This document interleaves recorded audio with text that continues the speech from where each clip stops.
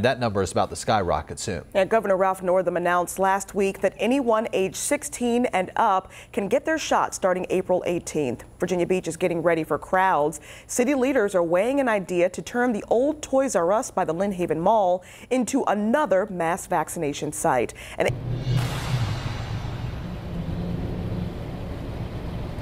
Ashley, Dan, good morning. Yes, the store has been closed for quite some time now. It would be open to phase 2, which means anybody 16 and up in Virginia would be able to get vaccinated there. Now, Virginia Beach EMS Chief Ed Brazel says the city is ready to vaccinate more people based on the current supply of doses.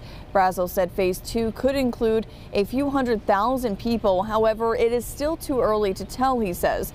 Though plans are not set in stone just yet, Brazel says the potential site would do up to 3,000 shots a day, depending on volunteer efforts. To be able to reach out to the whole community is pretty exciting for us. If we can get this state site in Virginia Beach, that'll really help with the flow. And CDC health officials say they do want to aim towards getting those younger people vaccinated as we head into spring break and more people are traveling and taking vacation time around that time. If this site is to open, it will be expected to open on April 20th. Live in Virginia Beach, I'm Ann Sparacco for 13 News Now. All right, Ann.